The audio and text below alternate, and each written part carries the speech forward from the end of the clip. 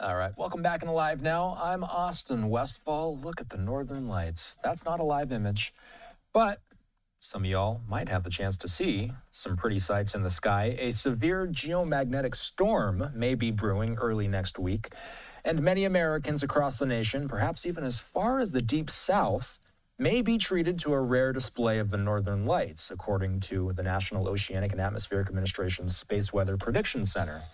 Speaking of the NOAA Space Weather Prediction Center, Rob Steenburgh is standing by. We're going to discuss everything you need to know about a weather event like this and some of the sights that may come from something like this. I'm going to start off, thanks for coming on, I'm going to start off by showing you this post from NOAA. They say, upgrade, G4.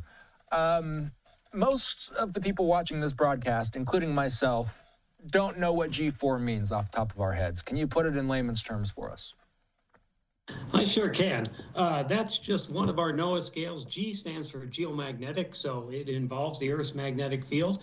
The scale runs from 1 to 5, with 5 being the most severe and 1 being the least severe, a minor storm. So we're expecting a severe level 4 storm. And what that means for you and me is the increased possibility of seeing the aurora. I got to ask you, how often does something like this take place? I mean, when I was reading in the introduction, the fact that even southern states could possibly see a little bit of this thing, how often do people that far down south have the opportunity to see something like this? On average, over an 11-year solar cycle, about 100 times. So they're not very common, but they're not super rare either. And we should probably make something clear. What you're seeing on the screen right now, this is not the type of aurora borealis that would be seen down south, correct? We would be seeing a less intense version of it, if I had to guess. As it stands now, yeah, you'd probably be seeing it on the horizon. One thing that's interesting is that people used to see the aurora only with their naked eye, but now that people have cell phones, sometimes you can capture aurora that's not visible to the naked eye using your cell phone. So I always encourage people to take a step out and even take a picture if they don't see anything and see what the picture shows them.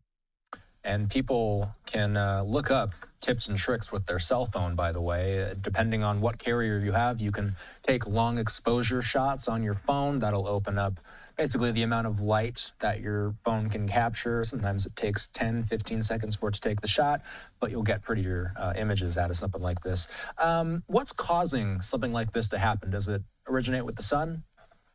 It absolutely does. You're absolutely right. So the sun ejects part of its atmosphere towards Earth, and it can get here in as little as 18 hours to as many as 3 days. When it arrives at Earth, it has a magnetic field that interacts with Earth's magnetic field, and that orientation of the magnetism when it interacts determines how much energy gets transferred into our atmosphere and the resulting strength of the storm. So, and again, I'll go back to this post from NOAA, and they say upgrade G4. I see the word severe at the top of the graphic here. When I hear the word severe, that has a negative connotation to it. Are there any perhaps dangerous side effects that can come with a storm like this? So for the general public, really you're just reaping the benefits of being able to see the aurora. For various sectors, such as the power distribution sector or the low Earth orbiting satellite sector, there are measures that they need to take to be prepared for these storms. And so we are in constant contact with those various sectors to keep them up to date on the storm conditions and to allow them to make preparations so that those impacts are mitigated and you don't really notice. Can you explain the science behind how a geomagnetic storm can impact stuff like power infrastructure on the ground? Certainly. When that geomagnetic storm happens, remember I talked about the conflict of the the interaction of the magnetic fields. When you take Earth's magnetic field and start causing it to move, and that is superimposed over long conductors like power lines, it can actually induce a current. It's the way a generator works. So we're actually inducing extra current on the power lines. And this is something that the power lines and the companies making the power don't need or want. And so they need to find ways to mitigate that influence. And that's what's going on in that case. Another post, this one saying, we will not know the true nature of the CME. By the way, CME stands for coronal mass ejection structure, until it arrives at our solar wind observatories located 1 million miles from Earth. There's a whole lot of NOAA jargon in this post. Can you explain what we're looking at and what we're reading here? And when will we have a better idea of what this storm is going to look like here on Earth? Sure. So what happens is we can capture that eruption leaving the sun using imagery that's taken from space, from satellites in space, and we analyze that imagery and make a prediction about when it's going to arrive. But that's all we can do. And then there's all this space, interplanetary space, that this thing travels through that we really don't know much more about it until it hits a satellite about 1 million miles from Earth. And we kind of think of that as a buoy, like you would have a buoy out in the ocean where you might get your first wind or sea height readings. We're getting our first readings of what the actual magnetic field strength and orientation is in that coronal mass ejection. So once it reaches our buoy out in space, now we start to have a better idea of how the event might unfold. And from that, then we can make decisions about issuing warnings. How far away is 1 million miles from Earth? How far away is the sun from the Earth, for example? Okay, 93 million miles. Okay. So yeah, it's cruising here. We've got 92 million miles of, you know what's happening? And then bam. So I like to tell people it's as if, you know, you got a phone call as the